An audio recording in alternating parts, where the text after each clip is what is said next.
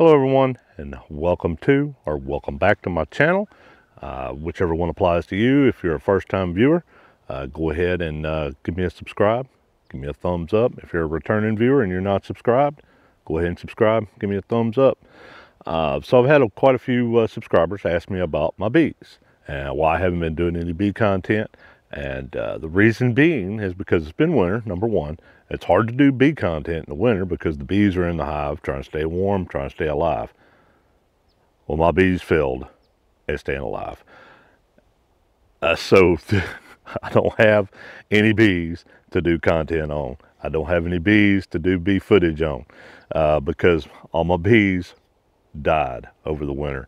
I have a completely empty beehive. I don't know whether they died or whether they just decided they'd rather be somewhere else and just left. I've already gone through this thing. Me and the wife came out here earlier and went through it. My wife and my granddaughter were going to join me on this video so they could see what was going on in it. My granddaughter wanted to see inside the beehive. When we cracked that thing open, Bumblebee decided he was going to come around because he could smell that beehive, decided he was going to come around. Well, she kind of got a little scared of the Bumblebee, and they decided to leave. She had to go into the camper, back into the RV, and because she's just scared of bees. We finally figured out that her being around a beehive while I'm out here working is probably not going to be a good idea. So what I'm going to do, and have a request of viewers that if you're a beekeeper, an experienced beekeeper, and I'm going to go through this hive and show you what I got going on in there. I'm not going to go through the honey super because the honey super just, nothing ever happened in the honey super. I had a little bit of comb build out in there, but there was never any kind of progress in the honey super. I've got one hive body that had quite a bit of build out on it. And then I had another hive body that they didn't really hit much. So I'm going to kind of go through some of the frames on here, and if you see something other than just running out of resources or just decided they wanted to be somewhere else, let me know in the comments, because I don't know, I might be missing something. It looks like they just ran out of resources and died. Usually I've seen other videos where when you have a dead out and everybody was still there trying to stay alive, they're in a ball in the middle of one frame, like in the center of the hive, where they just gave up right there, trying to keep the queen alive, and then she died, and then they just died around her. But I didn't see that in this. All I saw was a bunch of bees down in the bottom, the screen on the bottom. So they might have just decided they needed to go somewhere else, because it got really hot this summer. I mean, we were like in the hundreds for a month, and then we had really cold weather this winter. We got below freezing in my region. That's kind of crazy. So these bees might have been like, nope, we're not sticking around for this, we're out. And so yeah, and I thought they would have enough resources in there to survive a winter, but I think I was wrong. So I didn't put any kind of sugar water or any kind of pollen, any kind of feed on them. So which is probably my bad. That's the reason I'm thinking they might have just skedaddled and got on out of here, because they didn't have the resources. There was nothing close by. It was probably August before I actually figured out that they needed water, because we were in a drought stage down here and didn't have any water, and they were having to fly and go forage for water. That's when I put water in the hive, which I used a frame feeder instead of a top feeder. And this next year, like I said, I got two more nukes ordered, and I'm going to try it one more year. If I can't make a beehive survive through the winter next winter, then I'm probably just not going to try it again. I just don't want to be the guy that buys a new colony of bees every year and has to start over every year. That's not what I'm trying to do here. I'm trying to actually grow some bee colonies and get a little bit of honey out of them, help my landscape out here with some wildflowers and bringing some nature and stuff in. So let's get in this beehive, and if you see anything in there that's crazy, let me know. Like I said, we don't have anything in the honey super. Here's what my honey super looks like. That's the center frame of my honey super right there. So we had absolutely nothing that happened in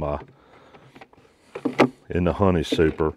Also, down in the comments, let me know what I need to do to get this ready for another hive, another colony of bees. Because I don't know whether it's okay just to move them in here with all this, or if I need to clean all this old comb out or what. But that's what the honey super looked like. I absolutely had like nothing except for a little bit of wax comb buildup in the honey super. I don't know.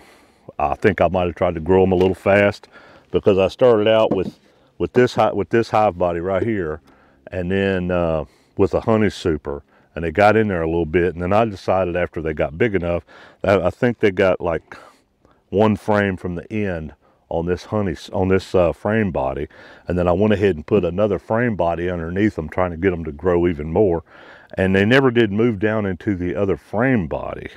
So I'll show you what I'm talking about here in a minute. But this is my center. Like I said, I've already been through here, so everything's broke free. We had honey over here, and we still got a couple of bees just kind of hanging out, eating whatever they can find in here. But I know I had honey right across here. And on this side too, I had some honey in there. Around the edges was honey. I see this kind of right here concerns me. Does anybody know what that is? Right there. It looks like old pollen. I'm not real sure. Looks like some dried up nectar right around in here. If you know what's causing that, I don't know if that's something to be concerned about. If maybe it just looks like old pollen to me. Let's see what else we got. I think we already looked at that one. See, we had full frames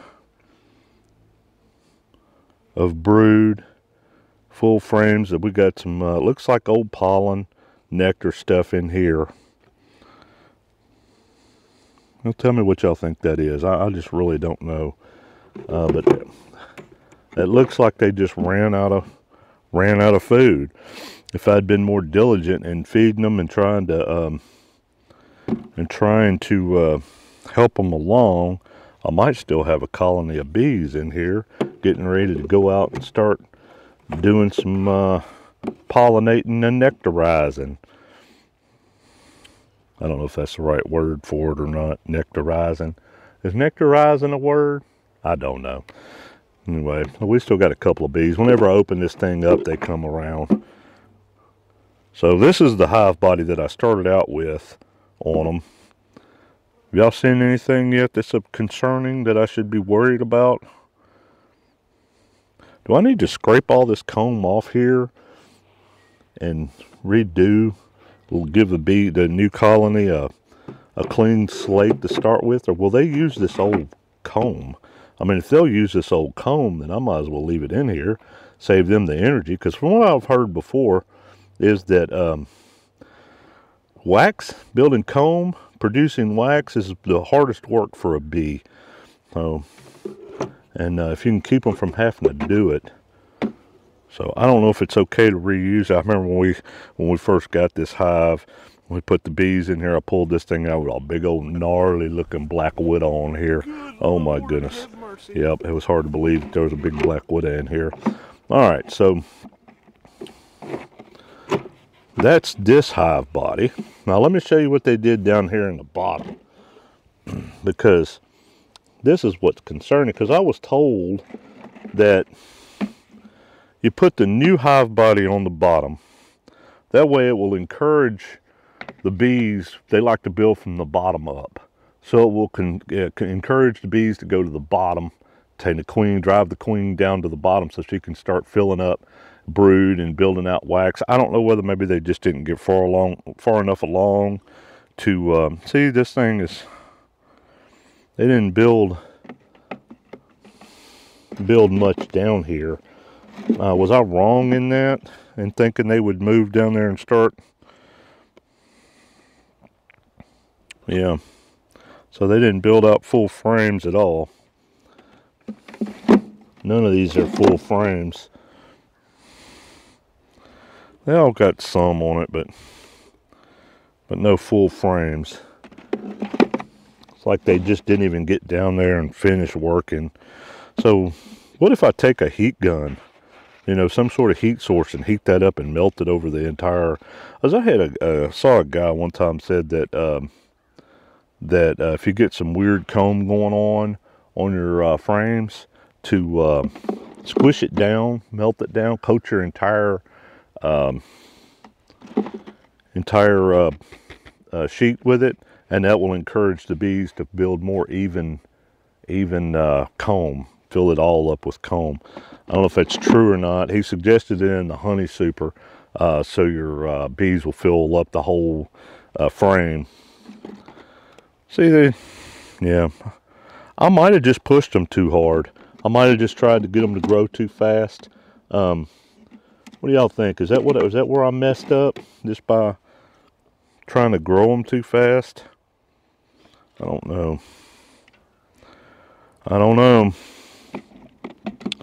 So, but there was no place where it was just a bunch of big ball of bees where it looked like they were trying to keep a queen alive. There was a whole bunch of dead bees down on here, which there still is some here. Quite a bit of junk, but I just didn't see any evidence of like the hive dying, you know, together. Like didn't look like they rode the sinking ship down, is what I guess I'm trying to say. Anyway, so y'all let me know what I need to do down in the comments. If you're an experienced beekeeper, I'm sure everybody's got an opinion, and I'd love to hear them, because I need them. And I might not take your opinion and go with it. I might take several opinions and think, oh, okay, well, what if we try this, you know? So, but yeah, I think this next year, when I put these bees in here, when I get down here, I'm gonna have 2 hives going this year. I think what I'm gonna do is put a top feeder on here and put sugar water in it, and put a pollen patty in here, which when I first got my bees down here, and the first day I put them in here, I did that. I put sugar water on them, and I put a pollen patty in it. They didn't touch the pollen patty. They drank the sugar water up like it was freaking sugar water. And but I think this year I'm going to put water on them quicker, so they don't have to go out. I heard somebody say that when a bee has to forage for water, that's all they'll forage for. So they won't go out and do pollen and nectar and all that. They got to send foragers out for water, because they got to have water to live. So having a water source either close to or on the beehive itself is a good idea. So does that sound right, y'all? Let me know in the comments what you think, because I'm new to this. I want this to work so bad.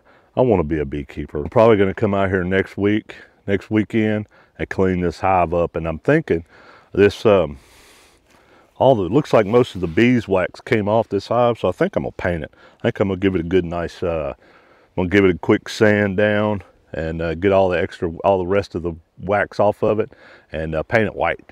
And maybe somebody commented a while back on one of my videos to paint my hives white, because it helps keep the bees cooler in there. It helps the bees keep the hive cooler. So I'm gonna give that a try. But I'll paint this one. It's an old bee castle, my first beehive bee castle, and I'm gonna sand it down and paint it, and see if that helps them out a little bit.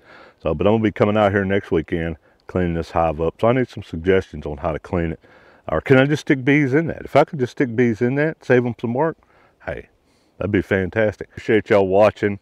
Appreciate y'all's comments. Appreciate y'all's encouragement. And make it easy to do what we do here, and appreciate it. And y'all like and subscribe. See y'all on the next one.